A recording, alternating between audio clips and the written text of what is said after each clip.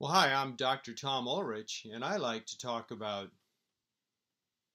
leadership and engineering. Hey, in this video, I want to talk about probably what's the most fundamental concept in leading engineers, or more generally, in leading experts. To put that yet another way, the issue is how do you lead people who know more than you do? And that's a very uncomfortable thing for a lot of people. And indeed, the old school of management and leadership, is kind of like the bosses are the people who know the most, and the people who work for them know less, almost by definition. In fact, if you go all the way back to Frederick Taylor, who kind of the father of the sort of science of management and all this stuff, kind of a key figure at the Industrial Revolution. He actually wrote stuff like, the managers do the thinking and the workers do not. It was like, we don't want workers who think, we want workers who are robotic, kind of thing. And as an engineer, you don't want that at all. I mean, that's sort of dehumanizing, and there's a whole body of literature related to a theory called the followership theory that kind of gets into that. We'll do a video on that. But for now, the point is, the new reality is there's always going to be engineers who work for you who know more than you. And if that isn't the case, you're a terrible manager, because in part of the characteristic of the workplace today is systems have gotten so complex that it's now impossible for one person to understand all aspects of a system. And when I started my career in the 80s, it was still at a time where systems were simple enough where, project I was leading, I actually understood pretty much all of the product. And now that's just not even vaguely possible. To give you a specific example, the pump we make at work has a Bluetooth interface. There's so much complexity in the Bluetooth specification that I'm not even sure it's possible for one person to understand all of Bluetooth, let alone all of the pump. So anyway, so the new reality is, you will have people who know more than you. In fact, you want people who know more than you. And then the question becomes, how do you sort of deal with that? And some of you may even be like, well, duh, that's just how it is. What's there to deal with? And here's what's to deal with. For some people, it's common among engineers, is our identity is wrapped up in kind of like you among your friends you know more than they do. So you go on a you go to an air show or something, and you're the guy that knows more about the airplanes, and you go here and you're the guy that knows the details of the rules for baseball, or something like that. So you kind of get your self-image involves, and you're the one who's knowing. And so what some engineers experience when they transition to management is it totally messes with their identity. And the way some people cope with that is they do things usually without really being aware they're doing it. Well, they're trying to reinforce the idea that they really do know more, and it becomes sort of a king of the hill thing, and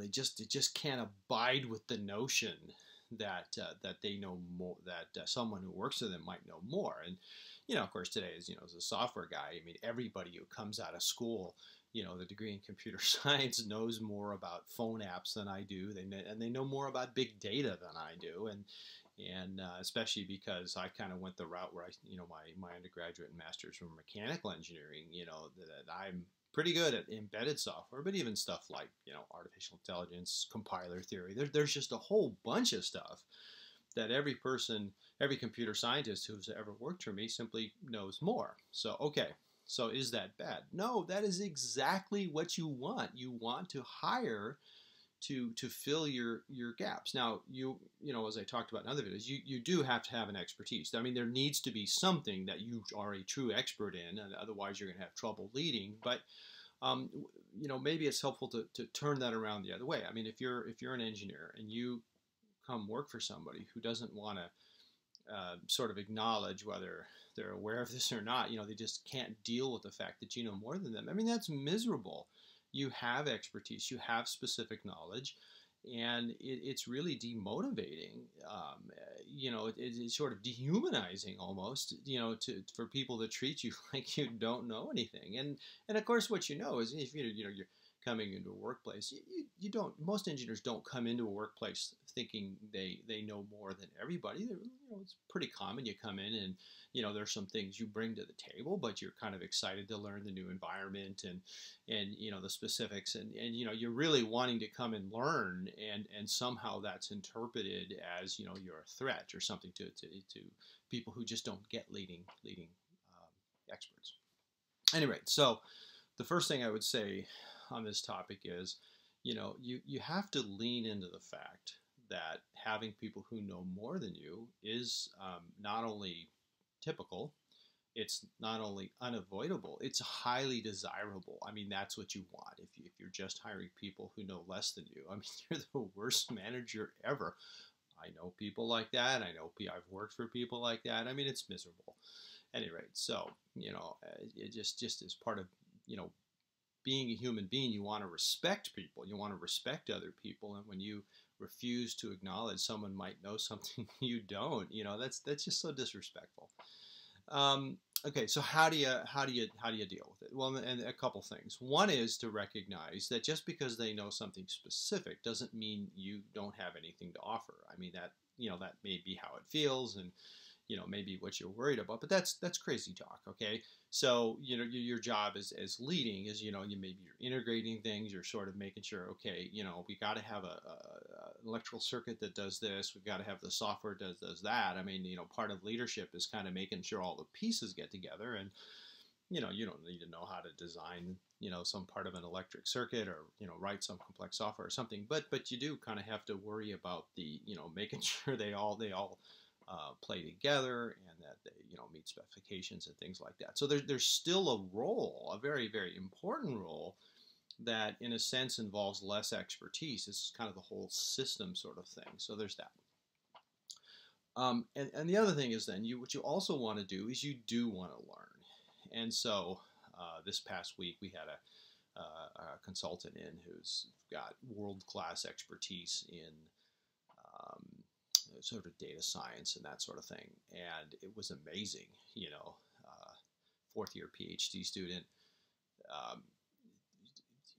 just such expertise. It was just unbelievable.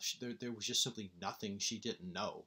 And the way you approach that is, this was the greatest opportunity ever. I learned more this past week than I probably have in the last 1 year.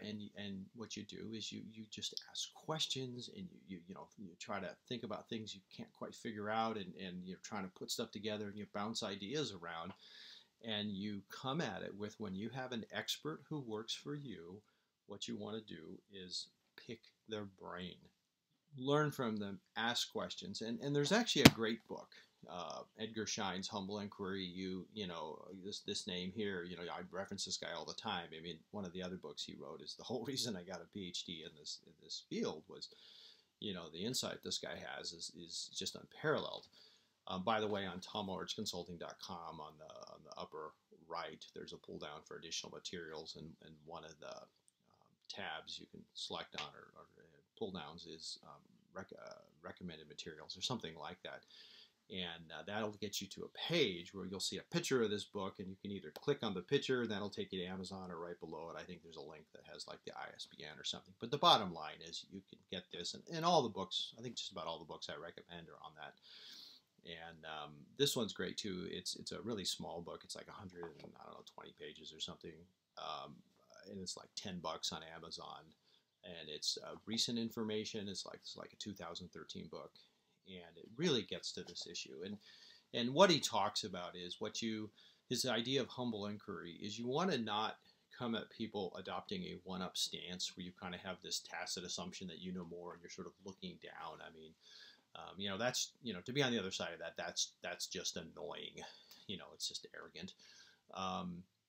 But rather than coming at it sort of always one up, and they say something and you've got to do that and so on. he proposes this model of humble inquiry, and his thing, he says, is what you have to do is access your ignorance. And so what you want to do is sort of foster a truly curious spirit, where you're really like, if you don't understand something doesn't quite make sense, you can't quite, put it together, is allow yourself to be curious, allow yourself, I mean, first of all, just admit, I don't understand this, just kind of get over yourself, and access your curiosity and constantly ask questions.